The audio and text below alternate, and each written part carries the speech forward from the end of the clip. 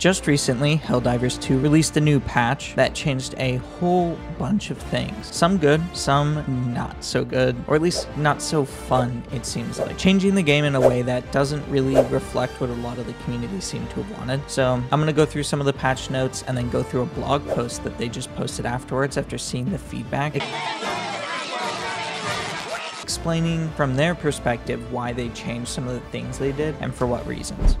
So starting with the patch notes, we have the core updates, which is planetary hazards are active. These are environmental challenges such as fire tornadoes or meteor showers that can be found on certain difficult levels or in certain areas that add another level of challenge and make certain planets and certain missions a little bit more dynamic. Essentially just consider another aspect of content thrown into the game as a part of the random generation of stuff you'll be dealing with. They changed eradicate missions to be a little bit longer than they are currently, apparently being about twice as long as they were before, which is what they say is the intended length of the missions. And then the more controversial changes starts here with the primary, secondary, and support weapons. Breaker got a decreased mag capacity and increased recoil. The railgun got a decrease in armor penetration during safe mode and decreased damage against durable enemy. Flamethrower got a buff of DPS by about 50%. Laser cannon got increased damage against durable enemy parts, better armor pen, improved ergo. Punisher has its capacity increased, better stagger force, better damage per bullet. And then Breaker, Spray, and Pray got some adjustments. Increased fire rate, increased pellets, decreased mag size. We also had stratagems. The energy shield backpack got slightly nerfed, and then the 380mm and 120mm got increased in duration and decreased in spread, so a buff overall. There are a couple other fixes and known issues, but that's the core sort of patch notes that everyone's been sort of complaining or talking about. And then in response to that, Arrowhead Game Studios actually went and made a blog post explaining why they did what they did to help alleviate people's concerns and sort of address the community's issues with the recent changes. So starting with primary weapons, they talked about how primary weapons aren't supposed to be the core way you take down certain enemies. They're not supposed to be an all-in-one solution. They're intentionally not supposed to be able to deal with certain enemies or groups. And you have to rely on your teammates and stratagems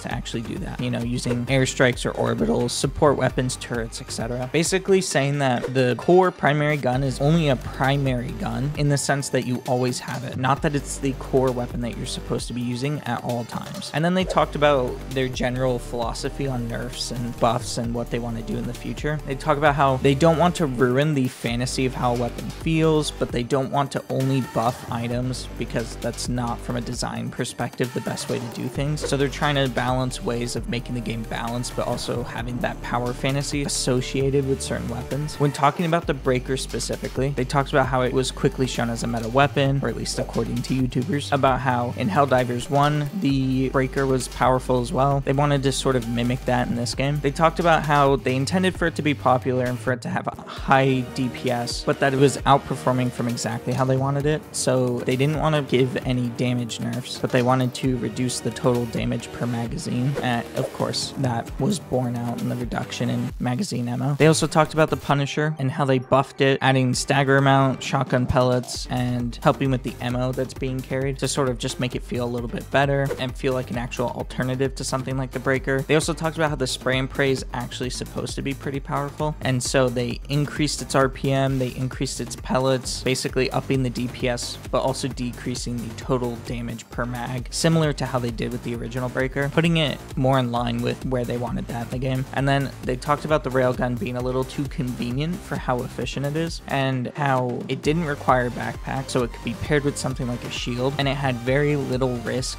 to take out some of the larger opponents in the game. They said their goal was to change it so that the safe mode was for penetrating medium armor forces such as scout walkers, but anything like chargers or bile titans, you're gonna have to overcharge it, which puts you at risk of actually dying if you overcharge it too far, and you have to always aim for the head and other weak points instead of anywhere on the body. And then they talked about how the flamethrower needed to be buffed. I don't remember if I talked about this in the patch notes. The laser cannon got a buff to penetration and it got a buff to overall damage. They talked about how the weapon looked cool and sort of gave off the vibe of being used sort of like a orbital laser, and the expectation from players and their sort of power fantasy idea from it wasn't being borne out at all in the game. So they did some adjustments to hopefully make it feel more in line with what it looked like and what it felt like in game to actually match the DPS and performance of it. They talked about nerfing the shield backpack, too much safety, too effective, too powerful. They talked about how the 120mm and 380mm barrages were too inaccurate and too overall weak. So now their scatter area is smaller and they have an extra salvo so that they're a little bit more valuable, a little bit more useful. At the end of the day, the core points they were talking about was that you need to be effectively strategizing what items you're using to take down certain opponents. Primary weapons aren't supposed to be that powerful. The railgun was too risk-free for how much damage it did. The flamethrower wasn't useful enough. The laser cannon didn't fit the power fantasy, and the other shotguns weren't in line with how powerful the base breaker was. That's sort of their explanation of how things should be in the game. From the player's perspective, there's already so few tools to take down some of these enemies, especially when they're spawning in such mass amounts at higher levels, that already before you would find yourself constantly just running, not really engaging with the mass amount of Bile Titans when dealing with difficulty 9 missions, and you would just go clear out the mission and then run away to where they wouldn't be following you to the next location and do the same thing. Never engaging with enemies outside of what you have to do, because there's always more enemies spawning constantly, and there's always more Bile Titans spawning constantly in the bug missions, and then of course the equivalent with automatons as well. And there's so few tools to effectively take down these enemies, where everyone was relying on railguns and shields to tank hits and kill certain enemies like chargers so that they don't overrun you. And without these, it's going to make those missions much more difficult than they were before. I don't think impossible. I think it'll just mean that no matter what, all 4 players in a match will have to be standing next to each other and playing with each other, or else you're really just going to be playing around avoiding fights in general, because you have to be spamming stratagems to get enough enemies down to where you can clear enough space to take the objectives. Now that you can't rely on the railgun to take out large enemies and the breaker to take out small enemies as effectively, we'll see how it bears out exactly in game. I think that people might be a little overcompensating for how much of a change these things are going to make. I think it's going to be a bit more subtle, and people are just going to have to get used to overcharging their railgun instead of using safe charge. And what we'll see is a bit more teamwork being used, which I think is the goal. This might force people to sort of group up more in those higher difficulties, which might be their goal. I don't think the changes also take away from the power fantasy too much. I do think that there is an issue where other weapons do need buffed more. The laser did need buffed, so did the flamethrower. There needs to be other alternatives for other weapons as well. And although they did say that they don't want to buff things too much, I do think that they should buff a couple more weapons or provide a couple more alternatives to the current like meta setup that exists at the moment.